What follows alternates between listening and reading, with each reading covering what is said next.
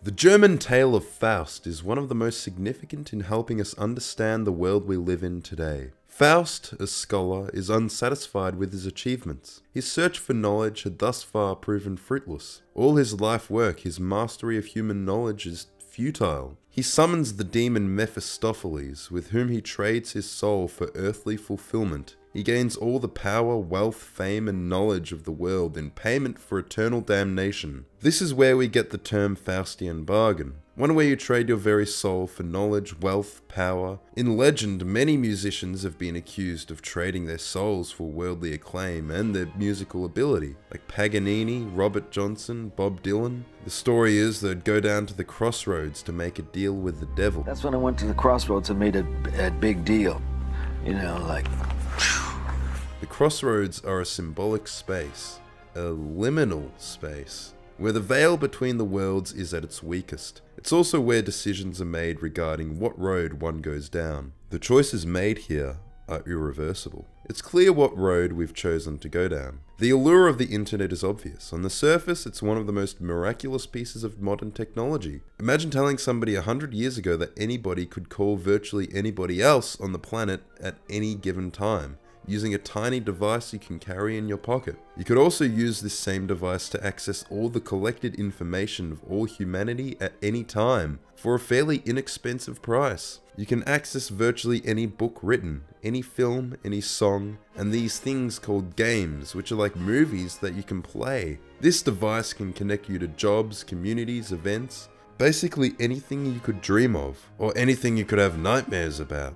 The internet was a Faustian bargain and had such obvious material benefits: knowledge, pleasure, entertainment, any earthly aspiration you could imagine. But it's had untold effects we are still reeling from now. Many effects which I think will remain hidden until decades from now. Many which aren't readily apparent. The internet began, as many destructive technologies did, as a military experiment to distribute packets over a switched network. It was to allow the remote transfer of data. This was basically the stage, starting in 1969, where the technology was being developed. We got file transfer, remote access, email, and such things over the following decades. It was, by its nature, limited, because it was for research and development, government applications. A computer took up a whole room. It required extensive technical knowledge to operate. The modern internet was more of a development, rather than a singular invention. Throughout the 70s and 80s, it opened up to commercial and academic uses. It became broadly publicly accessible in the late 80s through early 90s, but still took decades to penetrate the globe, a process that is still ongoing. It'd still be fair to call even the 90s the early days of the internet, when comparing how things were to how things are now. And in these early days, it was a niche product. The infamous Eternal September occurred in 1993, when ISPs opened the floodgates of Usenet to the unwashed masses, and all previous gatekeeping became impossible to maintain. The cultural standards inevitably declined. The Eternal Summer was called eternal for a reason. It's still ongoing. Every year it seems bigger and bigger. Naturally, there was a certain kind of person drawn to this early internet. Neckbeards. Hardcore dedicated neckbeards. Before the term even existed, people who loved the machine more than deodorant or hygiene. Early on you used the internet for a very niche purpose, for hobbies that very few people you knew in real life took part in. And it was typically on sites dedicated to that specific niche. And this really included every niche, from tabletop games to fishing to specific genres of music. They were all their own site. You could really find anything, which of course has a downside. It extends to perhaps more unsavory things like obscure pornography or gore. The internet was niche, it was not mainstream. Of course it was still widely available. In first world countries in the 90s through 2000s, it was even marketed towards kids. But it did not creep into every single person's life. A novelty perhaps, useful for business, but it was still treated with at least a pinch of suspicion. There existed some kind of hesitancy towards buying things online. I mean, things like PayPal were created at least in part to convince the public that online shopping was safe. It was dodgy placing your credit card into random websites. Online dating was for losers. It was considered to be for the socially maladjusted, who couldn't manage it in real life, so they need a screen for protection. Many of these perceptions were extremely common and lasted well into the last decade. There existed in the past a certain ethos among programmers, hackers, engineers, and tech people known as the hacker ethic. It has a political dimension, but it was never tied to any specific political movement. It was like an ethical guide to how technology ought to be used, an unspoken agreement. It was a mindset that pushed people above and beyond to do things for the public good. It focused most chiefly on the idea of freedom of information. The 1984 book Hackers by Stephen Levi described this early culture of open and accessible information. Information ought to be shared, free for the good of all. It is from this ethic that we get passion for free and open source software. Although the ethic really started to decline as early as the late 70s into the 80s, where copyright and monopolies started to erode the free and open software environment. Some remnant of it remained. Even to today, there are people who sincerely maintain and preserve these same ideas. This is the primordial ooze from which Linux and various open source communities derive. It's the same line of thinking, at the very least, from which free software licenses like GPL and BSD emerged. John Carmack quoted the book for inspiring him to make Doom open source. Richard Stallman, founder of the Free Software Foundation, and GNU, stated, "The hacker ethic refers to the feelings of right and wrong, to the ethical ideas this community of people had, that knowledge should be shared with the other people who can benefit from it, and that important resources should be utilized rather than wasted." Although, as we said, the hacker ethics kind of started to die in the late 70s, there was still a similar attitude of rebellion which was default among those on the early internet, at least among the users, perhaps not the corporations running the internet. The people with a voice in these early days maintained the ethic, at least with regards to freedom of information. People who thought like this were much more present as a proportion of total internet users when, say, compared to today, which makes sense given that the internet is ultimately a tool for the propagation of information. The belief that the internet should be an open, dynamic, fast-moving and innovative environment containing literally all information to have ever existed, and that included hosting even the worst elements of humanity. It was about freedom of speech and freedom of information. It was also the belief that sharing this technology with the world would bring people closer together, that learning about others and talking to them directly would destroy prejudice and improve the world. The early internet was the Wild West. This was the era of internet innovation. The dot-com boom occurred because of the novelty of an online-only business. High on the rush of novel technologies, many companies, enticed by the minimal overhead and huge new market, started their own web ventures.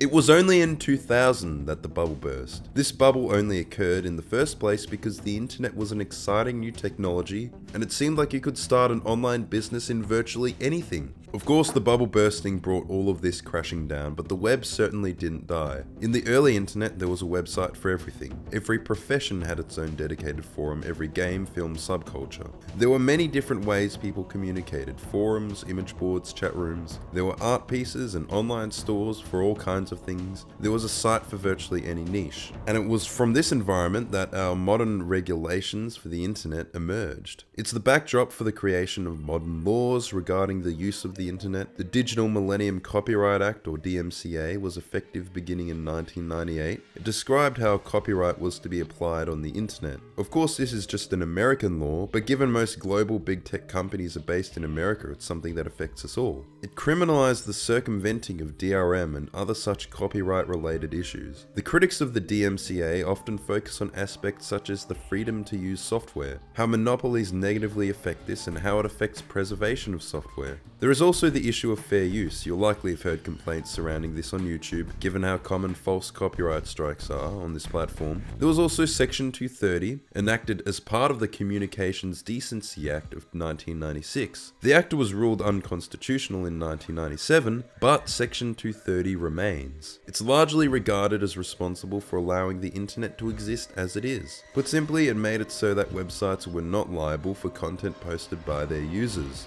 It basically defines websites not as publishers of their users' content, but as platforms, places to host content by other parties, their users. The exact words are as follows: No provider or user of an interactive computer service shall be treated as the publisher or speaker of any information provided by another information content provider. These protections were necessary to foster a fast-moving, innovative business environment. To allow such a level of liability would have stifled competition, and it would have made many modern websites, particularly sites like YouTube and social medias, almost completely non-viable. Imagine if YouTube were liable for everything posted on it. Social media sites emerged near the beginning of the new millennium.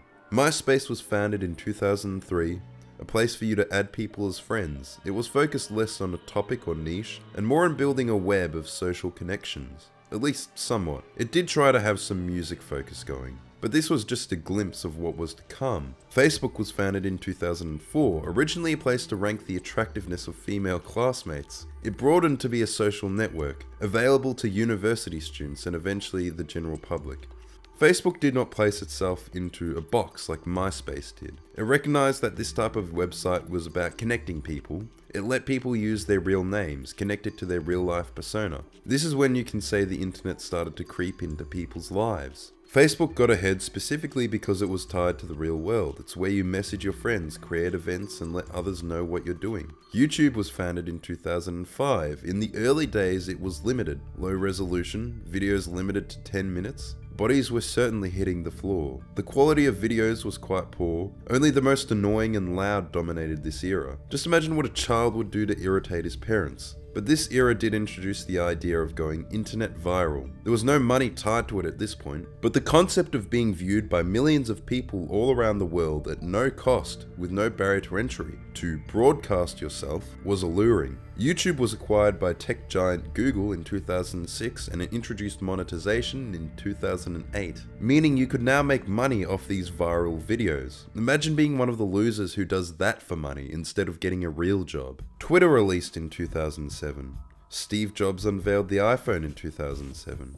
It came into being out of his genius ability to tell other people what to do. The Big Bang Theory launched in 2007 and made nerd culture mainstream. Bazinga! What was once obscure was rapidly becoming mainstream. Netflix, a company founded in 1997 to deliver DVDs to people, started its online streaming in 2007. Suddenly, a world of entertainment was available to anyone at any time, basically anywhere. Okay, not quite yet, but you could see where it was going. During the decade that would follow, many workplaces went online, meaning the only way to apply was through the internet. You would no longer apply over the phone or in person. The internet became essential to even being employed. Over the 16 years since 2007, the internet has only continued to grow and proliferate. The internet is now in more places in the world than it isn't, at least places where people live. The internet now belongs to the normies. A few large corporations control the vast majority of internet traffic, at least in Western countries. Countries like China and Russia have their own somewhat closed-off ecosystems because these countries recognize the importance of all that data not being in the hands of a few American corporations, of not placing the algorithms for content discovery in the hands of these American corporations. The hacker ethic still exists today in some capacity, but it's obscure. The corporations won. Perhaps they won many years ago. It's rare for open source projects to be on par with proprietary ones. DRM is more widespread and intrusive than ever. Many games, for example, ask for kernel level access and people just accept it. And they accept it because they have no reason not to. It is only really the people who are into technology, the tech savvy, the folks who proliferated the hacker ethic, who understand the dangers of this level of corporate control over our technology. Millions of internet users do all their internet use from Apple devices, from phones. By design, these devices do not have the user interact with the hardware at anything besides the highest level, the most simplistic. iPhones are intentionally shut off and give as little control as possible to the user. They want you to interact with as little of the machine as possible. This is what makes them user-friendly. They work the way they do because of decades of user research. People, at least normal people, do not want to interact with a machine. They want a preset experience, one that is entirely designed and curated for them. I honestly don't know how Apple marketing fucking works. How do people fall for this shit? I mean, just look at this manual that compares Mac users to Martin Luther King Jr. and Gandhi. In the past, there was a baseline level of knowledge you needed to even use a computer. Before Windows was popular, you had to know how to use the command line. Even on Windows, you had to understand how a file system works. I know so many people have already ranted about the articles on young people not understanding how files and folders work, but seriously, Zoomers don't know how file systems work. In university, there's a common assumption that younger generations are tech native, that kids often have to solve their parents' technical problems. The youth have to teach their parents to use technology. It's weird to consider that there might be a world where parents are going to have to answer their kids' annoying, inane technical questions, telling them to turn off their internet and turn it on again. It makes sense that reducing levels of tech savvy among younger generations is going to have negative consequences. People will be less discerning, more likely to give their data to huge corporations in exchange for ease of use. One position I hate regarding this is the defeatists. The people who say, well, they already harvest your data on XYZ services, so why bother with these other security measures? Why do you care about giving this anti-cheat kernel level access on your PC? And yeah, it is hard to not have any of your data online nowadays, but that doesn't mean you shouldn't still resist. Don't give them more data than is necessary. You should still do as much as you can to avoid intrusions on your privacy. Turn off location on your phone when you're not using it. Try to use alternatives to spyware software when you can. Turn off all the spyware settings on your devices. It might mean you have to compromise. You might have to use social media because everybody else is. You need it to talk to friends. But that doesn't mean to give up. That's exactly what they want. This reduction in technical knowledge in an increasingly technologically reliant society is also going to lead to the downfall of civilization, but that's for another time. We gave the normies access to the web, where you can say, host, and do anything, and they ruined it in 10 years. We could have access to all the books, games, movies, and shows we could ever want for free, uncensored, and instead we opted for a suite of 1 million subscription services with a limited range. Censor and remove things so that nobody gets to watch things you don't like. Demand more time-consuming, lower-effort slop from studios to drown out any creativity in the space. When given a device that is so powerful, nerds in the past would have creamed themselves touching it. It's used to take pictures of oneself to share with others for fake internet validation. We gravitate towards the most dull social media sites where innovation is punished, and where the content is so short and easily consumable that it's impossible to communicate anything meaningful or worthwhile. High quality work is so often drowned out, it's easy to consume 10 one-minute videos to bait you or shock you or affirm your beliefs than it is to consume one 10-minute video that might introduce you to a new idea or make you question what you believe. And that's how far we've fallen, because even 10 minutes is really not a long time by any stretch of the imagination. When given all the world's knowledge, we've chosen to create algorithms that only deliver us a fraction of what there is to know. The closer it is to our own experience and perspective, the better. We thought this tech would open people up to new perspectives. Instead, it's only made the general public more myopic than perhaps ever before in history. Okay, big claim. It only exists to reflect people's egos back at them. That's literally how we engage with the internet.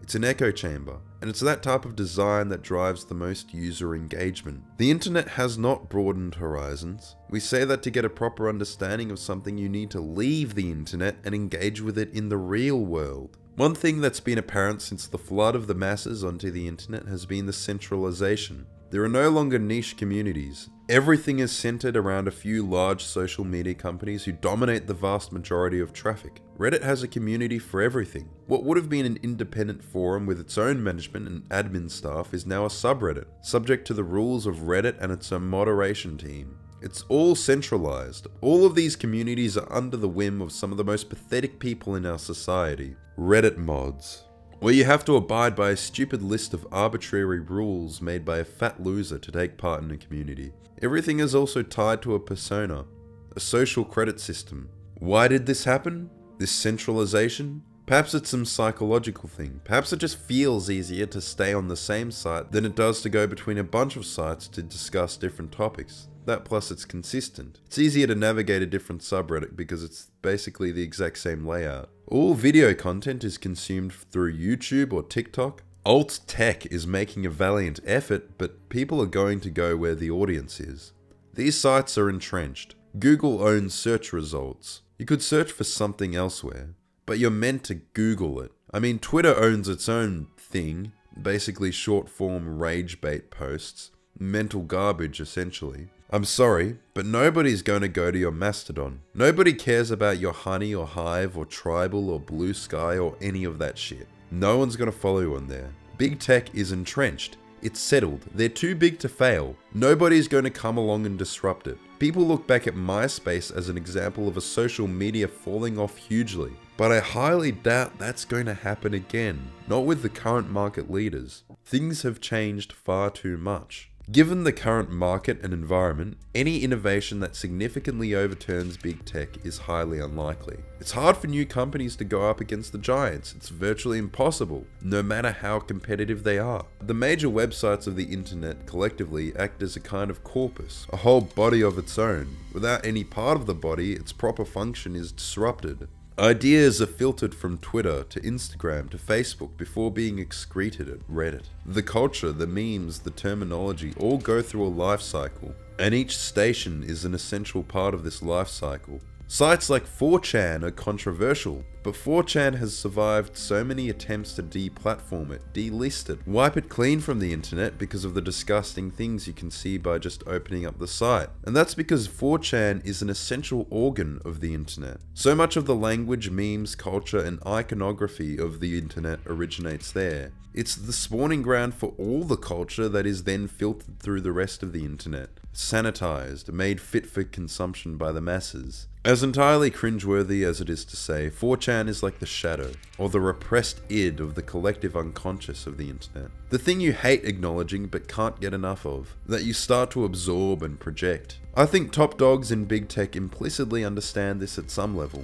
They exist in an ecosystem, and though they would never publicly admit such a thing and can plausibly deny any connection to the site, they recognize that they stand to benefit from its existence. And it's why, despite there being several campaigns over the years to take the site down, as happens with any controversial site, there has never been a decisive move to strike the website from the internet. And yes, if there is a body analogy of the internet, Reddit is most certainly the anus. There is also the fact that any social media is equally, if not more, guilty in hosting illegal, violent, racist, exploitative, and extreme content. It's just that the algorithm masks all that from the average user. It creates the echo chamber, where the average user is never or rarely exposed to the unsavory things their fellow users share. The first page of 4chan is like if you could read the mind of everyone on a train carriage as soon as you walk on it. In a very simplified way, content on regular social media is promoted to the user based on their interests. On 4chan, content is promoted purely based on the reactions it gets, the replies to the thread. This means that the content you see is purely what generates the most reactions, positive or negative. And it also isn't even remotely true that the website is some kind of free speech haven or unmoderated. Content is removed off the site all the time by its moderators. Control of the web is centralized. Web services are dominated by 3 companies, realistically 2. In the past, most companies would host their own web services on their own web servers. But then big tech companies thought the cloud would be a brilliant idea. And it was. It made them a lot of money. It allows a company to save a lot of money and overhead by purchasing their web services from Amazon or Microsoft. They don't have to worry about maintaining their own. All that server space, all that processing power available on demand. It becomes a requirement, considering it was so much cheaper than the alternatives. The current internet basically runs on these web services, especially for things that are complex, difficult, or intensive. As for web hosting specifically, there are a few major players. Yes, there are plenty of options, and yeah, many service providers don't want to dictate what is and isn't available. But it's not uncommon for deplatforming attempts to target web hosting companies to take down a certain site. A lot of controversial websites that are emblematic of the old internet are no longer with us due to the increasing consolidation of the web and deplatforming, both legal and corporate. LiveLeak is one such controversial example. If you don't know, this was a site that hosted a lot of controversial videos, most often gore, including war videos, industrial accidents, and executions. I cannot say that many or even most of the uses for this site were done with pure intent. For some users, it was their way of seeing terrible things happen, some quenching a sick appetite in doing so. But there is undoubtedly the journalistic element to the site. It hosted many politically controversial videos that would have otherwise been banned. During the War on Terror, it hosted many videos that provided an extremely raw, genuine look behind the scenes of what was happening, unmasking the jingoism of the time. It's one thing to say that such things shouldn't be seen by children and most adults, but it's another to say that nobody should be allowed to see such things at all. And who has the right to decide? Who is qualified to determine what adults should and shouldn't be allowed to see?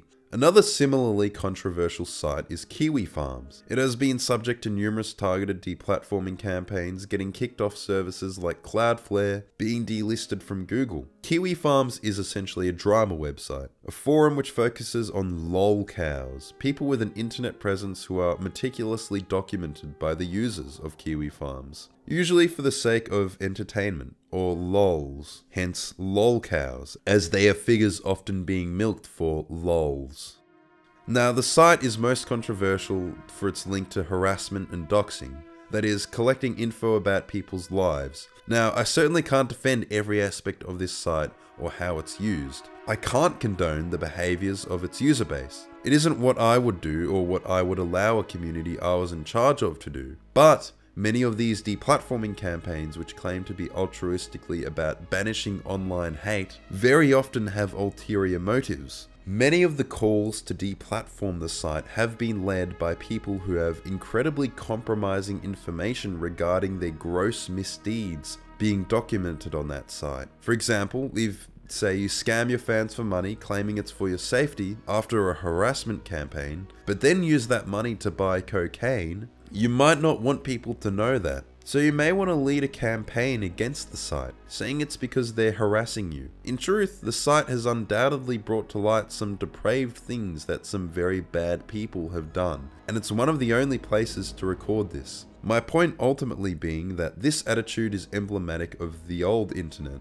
If the site were to disappear, there may be less total harassment on the internet, unlikely in my opinion, but something would be lost. Another site that has been a victim of the corporate internet, the censored internet, has been the Internet Archive. This one is a lot less controversial than the previous examples, in every aspect except perhaps legally. The Internet Archive is exactly what it describes itself as, a library of digital content, used to preserve internet history, much like a regular archive may preserve regular history. You may know it for the Wayback Machine, which stores snapshots of websites over many years. This website, by its nature, gets into all sorts of copyright-related legal issues. For example, they had a recent court case brought on by 4 book publishers. This means they can no longer scan books and lend them out like a library does. Internet Archive is a site which fights basically daily to stay up, and I think it's doubtlessly doing good for society.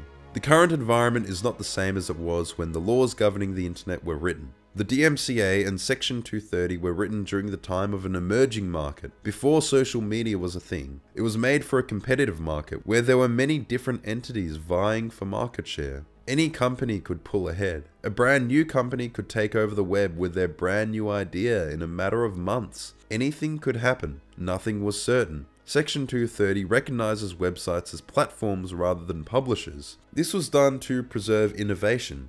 They are not liable for content posted on their sites. The issue though is that they behave like publishers. Sites like YouTube have an extensive list of rules you need to abide by to even have your content posted on the website. They can take down virtually any video or channel on a whim, according to their own policies and preferences. They act like a publisher, making editorial changes to the content posted to their site. But they are not liable like a publisher would be. They rely on the labor of others, who produce content in a genre, web video, which they have an effective monopoly on. Classically, we talk about media control, the dangers of having a highly concentrated press who only repeat one line of thinking from a highly biased position. If you control the papers, you have a strong degree of influence. Social media is like if a small number of corporations owned all of the news agents, newsstands, where people get their news from. They don't control the news, they control what news can even be shown. And let's say hypothetically these news agents were the only place where you could discuss the news you see. Now of course you can get news outside of social media, but for a huge proportion of people, they don't. And you can also discuss news with people you know in real life.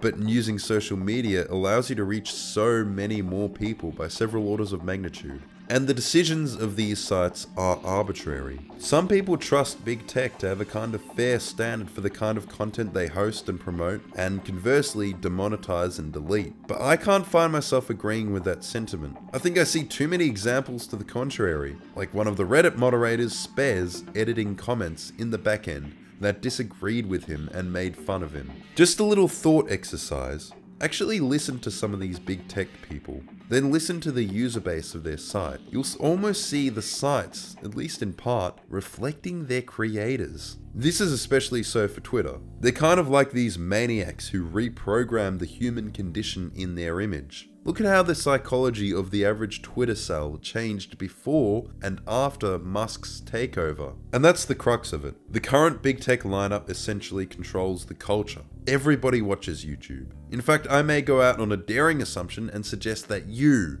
yes you, the viewer, watch YouTube. This is the part where I go from how we destroyed the internet to how the internet destroyed us. A massive proportion of our society talks to their loved ones through the internet, meet their friends, their love, their co-workers through the web. It is almost impossible to get around today without the internet. It locks you out of most jobs if you're not using it. And sorry to get all political, but it decides who wins elections. People were saying Obama's use of the internet helped him win back in 2008. Since then, the internet has only pushed even further. It is now truly global, as was originally promised. Over 60% of the world's population uses the internet. In 2008, 74% of Americans accessed the internet. Now it's over 90%.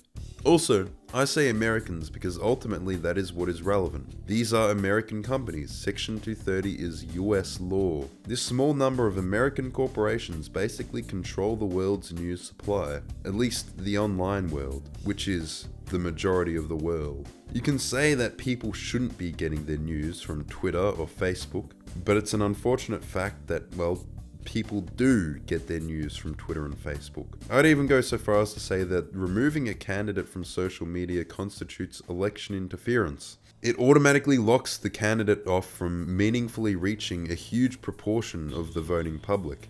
It's favoritism, and a private company does not deserve the right to make that decision. Broadly, there's an idea that the internet would make people smarter. A key aspect of modernism is the idea of progress. There is a spirit of progress, some perfect state that the world is continuously driving towards. After all the knowledge of the world in the hands of anyone to access at any time, thanks to the propagation of information. Thanks to the internet and global communication, we know better what is true and what is false. Well before the internet was probably full of cognitive dissonance. There's nothing outside of the internet that's worth it to me. Now, the internet is certainly good at propagating information.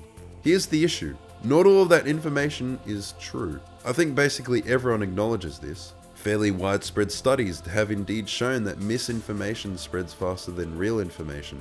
In part because sensational things, especially things that confirm somebody's pre-existing beliefs, are more likely to provoke an emotional response and get shared. It's important to note that this spread of misinfo is not unique to any political faction.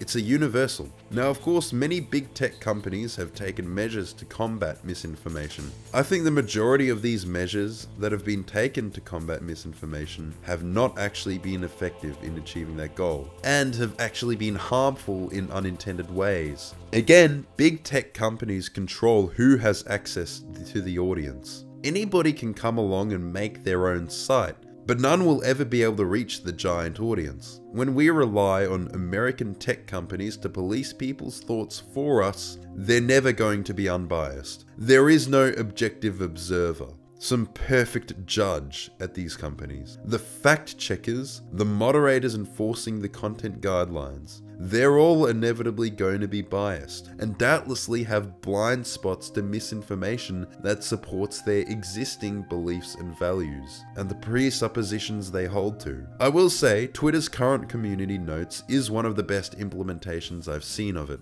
It requires approval from people of opposing political identities before a note is applied to an exeat, and they're required to actually address the claims in writing and provide sources supporting the claims made in the note. They're so much better than the boilerplate disclaimers that bots apply on posts on other social media sites. Community notes has resulted in many of the best moments and are one of the greatest features ever introduced to social media. They should be mandatory on every social media site. The other knowledge issue with social media is the imbalance. I'm sure the internet has made a number of people much smarter than they would have been before. So much access to so much valuable information, and it's so easy. But I think the number of people this actually applies to is very slim. I think the very few people are actually maximizing their potential in terms of building knowledge on the internet. That's not how most people use the internet. The internet is so full of information, but very little of it is actually meaningful. And so much of it is mindless entertainment. And even then, it's not even that entertaining. There are more distractions than ever before. And I think that simplistic entertainment comprises a much larger proportion of information available to an average user and a much larger proportion of what is shown to them. There are so many distractions available now to the average user that I think in some ways people may be becoming even less educated. While a few use the internet to its maximum potential, most, I'd argue, are actually learning less than they otherwise would have. They're using algorithms that place them in their own world. They're less likely to come across information that doesn't conform to their existing beliefs. This imbalance will affect society in the future. For a very long time, the internet is destroying attention spans. This hurts people's ability to focus and retain information. Short-form content is easier to consume. Content with more visuals, which move faster, are more compelling. Inherently, it's harder to use the internet without being distracted because so much research has gone into distracting you. So much time and money and expertise. This knowledge imbalance will be an important aspect of future class divide. It's also a small number of people who are concerned with data privacy. I think everyone knows that big tech takes our data, a lot of it. People largely are against this data collection and do tend to value their privacy. But more than ever, people seem willing to allow these intrusions into your life. This collection of private data. It's not so much that people don't recognize the issue with modern surveillance, it's that we're numb to it. Studies have revealed that the average person finds it hard to avoid surveillance in public. Everybody is walking around with a phone in their pocket and can record at any time. That has changed our social dynamic, how we engage with people. In the past, moments of your life would live on only in memory. Now they can be recorded and live forever, and it's easier than ever before to do that. I don't think this is good for societal trust. In the past, the office cubicle was seen as a sign of oppression, conformity. Think the Matrix. Office space. Of course, the open office is widespread. What has actually changed though? You still have to do the same work, in the same conditions. Now, you have no privacy. You have co-workers looking over your shoulder, who you're being compared to in every moment. I think there is a lack of privacy in today's world. And the internet, I think, is no small part of that. It has acclimated people to constant observation. Ironically though, despite having less privacy than ever before, people are more closed off than before, less forthcoming with one another regarding information. The internet has destroyed socialization. This is an oft discussed topic, although I don't think discussed with the correct level of depth often enough. The number of people who report being alone has risen dramatically. The number of people who report no close friends, not speaking to friends on a regular basis, not dating at all.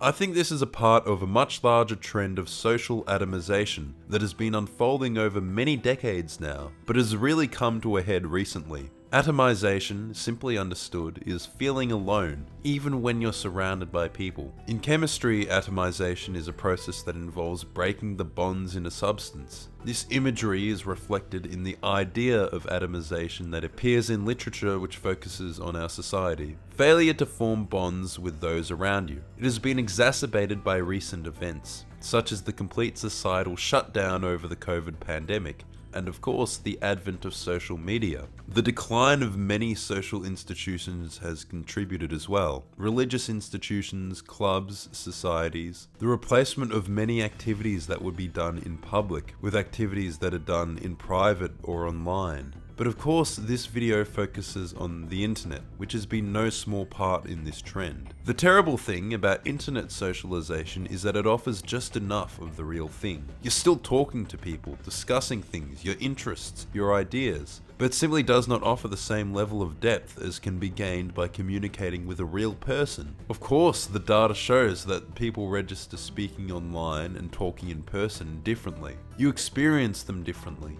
Emotionally, there is so much more you gain from having real friends. And that's not to mention people having a parasocial relationship with their favorite e-celeb. That is, feeling a connection to an online figure as if they were a friend. Of course, celebrity worship has always existed, but the internet has only allowed these problems to be inflamed, as the nature of social media content creation means that creators, YouTubers and such, are very specialized, very much in a niche, which in many situations you see now allows them to have an unhealthy, strong emotional bond with their audience that traditional celebrities, say on the big screen, wouldn't have been able to have. The thing about this online socialization is that it is a fictional world that provides just enough to its users that they feel dependent, attached, unable to remove themselves from it, but it does not provide the full depth of experience that a real-life relationship with another person provides. The online one is easier, and people will tend towards the point of least resistance.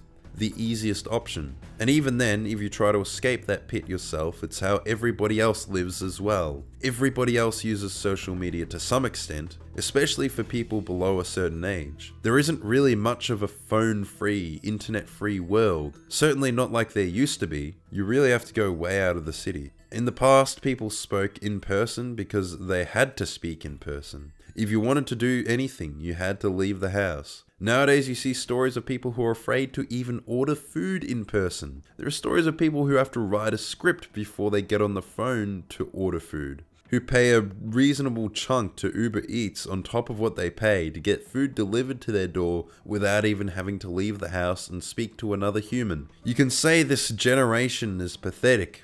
Perhaps it is, but I think any group of humans from any time in history would have ended up the same under these conditions. I can't say that it's entirely negative. Many people nowadays do have an experience of meeting people online who they go on to build a real-life bond with later. Also with the internet, everybody can join a community for any niche interest. But maybe some interests, like, I don't know, liking little kids, shouldn't have a dedicated community. People fall into echo chambers which are damaging to themselves and others. The further they fall in, the more difficult it is to leave, to entertain an idea out of the purview of what they believe.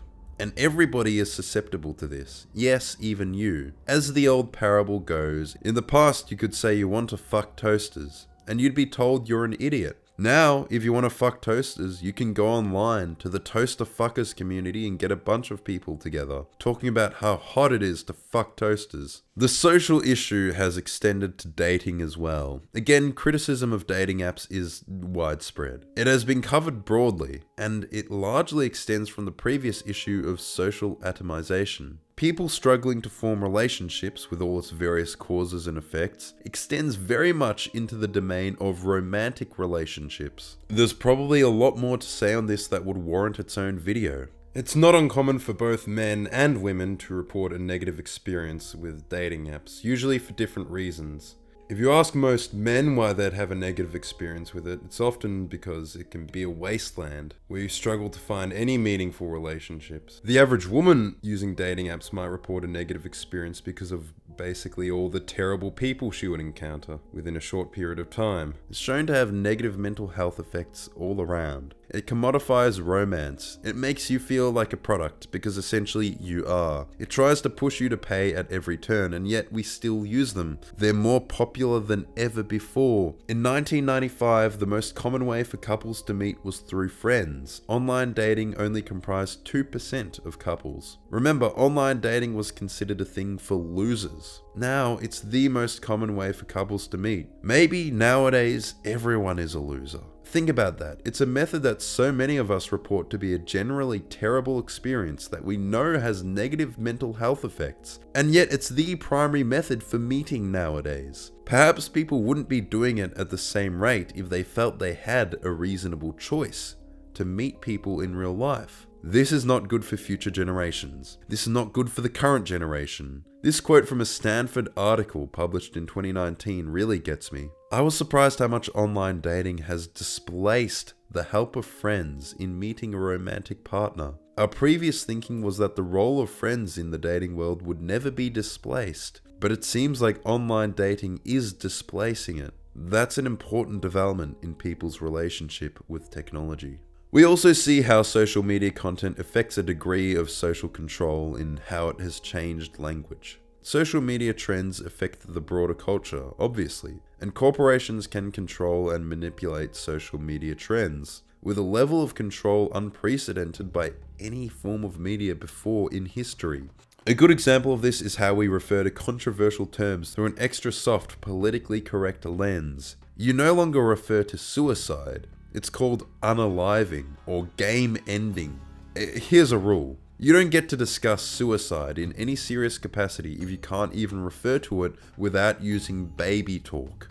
These terms emerge because of the policy of social media giants. YouTubers, TikTokers, etc. will get demonetized or their videos taken down if they touch on anything controversial. There are other terms like sexual assault, which becomes simply SA, or pornography being referred to as pron. Here's the thing, these topics need to be discussed. At some level, we cannot just ignore serious issues entirely, but if we do discuss them, it shouldn't have to be through the lens of some coded baby language talk, because even from the beginning, that frames the debate in a different way. When you use words that refer to disgusting things, perhaps it's right that they should evoke some feeling of disgust in the person hearing them. We need to be able to refer to the issues directly. When we talk about this social control, it's also important to touch upon what might be polarizing to discuss, and that is the political effect of social media. Obviously, it's been bad. There's a meme going around about how the young generation Z, the Zoomers, are constantly adopting a new identity, specifically a new political identity, one which changes with the weather because of course it does. Kids don't know anything, but I'm sure your brand new, radical, world-changing, rock-solid beliefs are built upon a solid rock, a strong foundation, completely unlike the poorly conceived political identity you were certain about 5 minutes ago. The closest thing to an antagonist in the works of Plato are the sophists, like Protagoras, for example. To quote Plato, a sophist is he who presides over the art which makes men eloquent. But the sophists were not concerned with the nature of truth. Their primary focus was rhetoric, being able to speak well and be convincing, rather than genuine rigor, an honest and charitable search for the truth. The term is used in the modern day in a similar manner. Why might someone be this way? Perhaps they hold strongly to an ideology and are convinced that it is their duty to propagate it by any means necessary. In this case, debate and rhetoric. A less charitable view is that you can make money doing it. It goes without saying that the internet lends itself so naturally to this character type. Again, it's nothing new. Sophists have existed for thousands of years, but we see a pattern.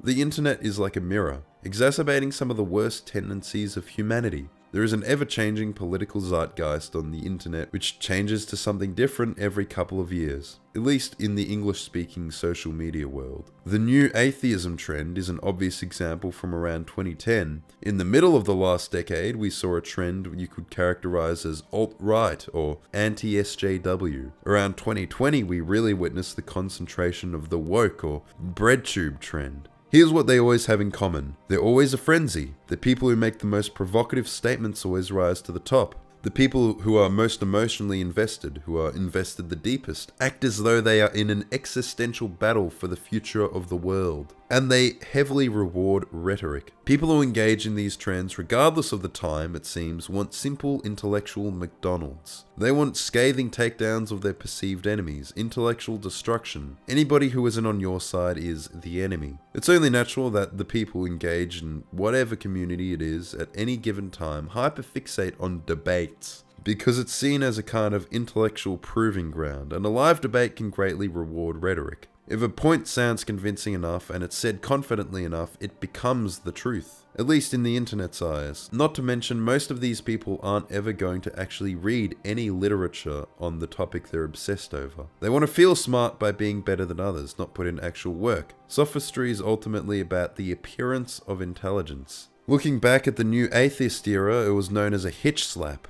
where Christopher Hitchens would destroy his theist opponents with facts and logic. But when you observe some of his most popular arguments from this era, it's a little less convincing. For a movement that prided itself on logic and rationality, it really was driven by pure emotion. For example, since it is inconceivable that all religions can be right, the most reasonable conclusion is that they are all wrong. Variations of this argument have been repeated countless times, for example in Ricky Gervais's show where he wins an argument with himself in the shower, represented by him destroying his fake person he created with facts and logic. It's presented as something like, there are thousands of gods you don't believe in, I just believe in one less than you. This argument is very weak though, think about it. There are many different competing theories to explain dark matter. They can't all be right, so therefore they must all be wrong. That just doesn't follow. The existence of competing claims has no bearing on the truth of a claim you're making. Alternatively, 1 plus 1 does not equal 1, 1 plus 1 does not equal 3. Therefore, 1 plus 1 does not equal anything.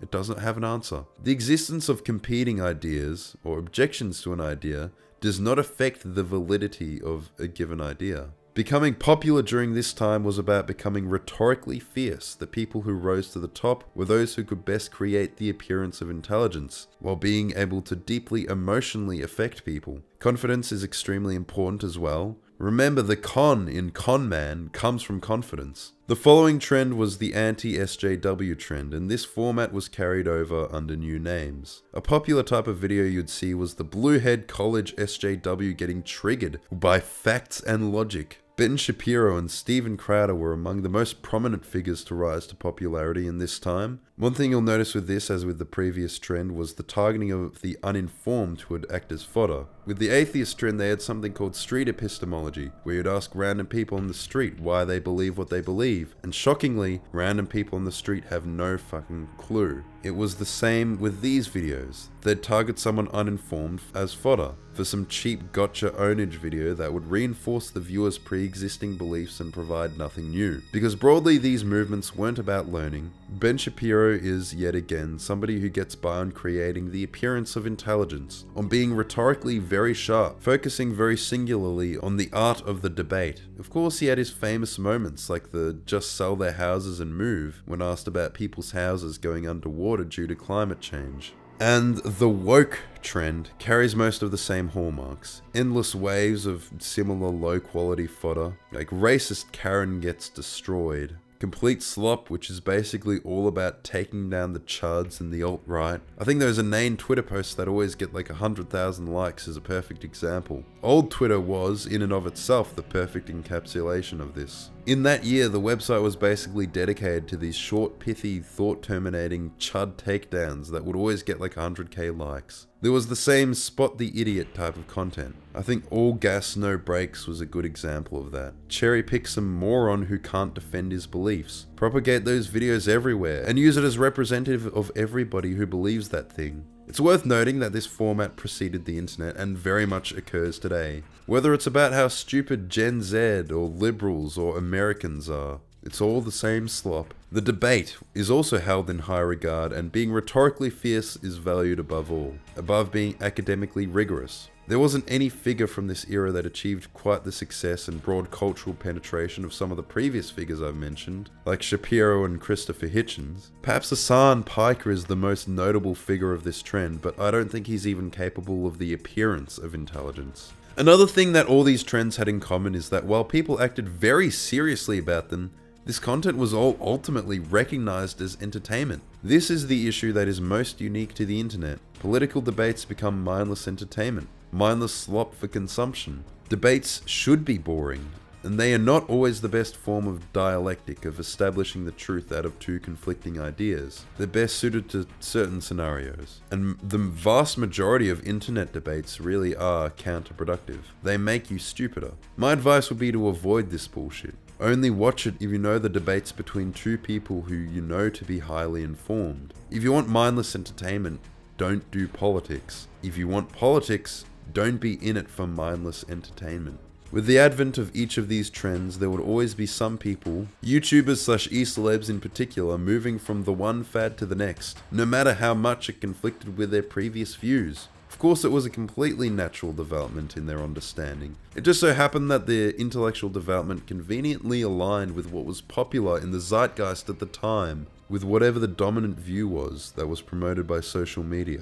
Now, it's perfectly normal to change, to come to new ideas. I think your views should evolve with time. If they aren't, it means you aren't coming across new information. But for a view to make a rapid shift to the complete opposite direction, lining up with whatever the algorithm is feeding you at any given point. Some may have had a change of mind, some may be adjusting their public views in an effort to maintain relevance and make money. Many just adopt the newest craze because it's popular, the algorithm brain. The people who just absorb whatever personality the algorithm feeds them. You know, let's listen to Molchat Doma and Plastic Love while talking about biblically accurate angels, walkable cities, and analog horror. This is harmless when it comes to the media you consume. It's not so great when it applies to political beliefs. A few years ago, the algorithm was recruiting people to the alt-right. But then of course these people, they discovered online figures that challenged those beliefs. So those same people became a radical socialist. It just so happened to coincide with the algorithm changing, with the popular content on YouTube changing. To me, saying you escaped the alt-right rabbit hole just to embrace another extreme fringe position isn't a sign of intellectual strength. To me, it's a self-report that you will consume whatever ideas the algorithm feeds you. I look at The Amazing Atheist as a hilarious example. He was a ranting atheist, then a proud Gamergate anti-SJW, and now he's trying to be a bread tuber. The only way he's been consistent is how consistently terrible he is as a person. Politics has always been touchy. It's always been very hot-blooded and inherently divisive. The internet has not improved this. It has only further exacerbated extremes. It essentially pits people against each other. The issue we see with the internet broadly is that it amplified problems that humanity already faced. Culturally, when we explore the ways in which technological development may harm us, we conceive of it as some outside force with a mind of its own. Terminator is a classic example, a computer which gains sentience and turns against humanity. But in reality, the worst developments are those that make it easier to turn against ourselves, to self-destruct. The internet has taken over our lives. You see, we are going to be more reliant on this technology as the years go by. It will only grow more complex as our ravenous demand for more keeps marching on. More complex systems will beget incredible new things, certainly. But it will also need to be maintained. And the overhead for maintaining this system, which is increasing both in size and in complexity, will grow rapidly over time. It will only become more and more difficult to maintain. The number of people capable of maintaining it will dwindle over the long term. All the while, it will continue to transform our society in brand new, unexpected ways. So much knowledge will be under the control of so few entities. So much has been lost already, and we stand to lose more. The entire internet was a Faustian bargain. We stood to gain so much, but only time will reveal just how much has been lost. It's possible too, that which we do have can be taken from us, and we will be left with nothing. I would like to thank my current active patrons, Will Matty, Lazy the Crazy, Glorious Bees, Maritime Steak 85, Delirious Fool, Topkek Red, and Adam Safranco.